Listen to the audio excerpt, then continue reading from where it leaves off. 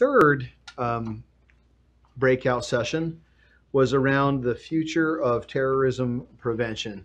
And so we have Virginia Gallner, who is one of our graduate students, who's going to help recap that for us. So Virginia, can you tell us a little bit about what happened in your breakout session? Certainly. Thank you for inviting me up here. So we discussed the potential interest of adopting a public health model in terrorism and targeted violence prevention with a multi-tiered framework, starting from building protective factors and risk factors, and moving towards intervention and rehabilitation when necessary. So one of the things that our participants discussed needing help with from researchers is identifying risk factors and frameworks that could help address those risk factors, such as, for example, media literacy programs to counter disinformation campaigns.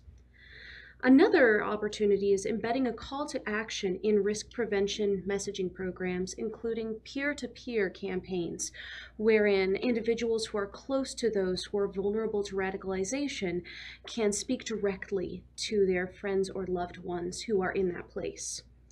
In recidivism research, there's also a concern for having insufficient data on incarceration rates for violent extremists. And another area of intervention is helping local communities decide how to spend scarce resources on gathering that data and analyzing it. It's also important to consider how to find the right language to explain to the public that these are probabilities, not predictors, because we do not want to fall into the issues of countering violent extremism frameworks of the past.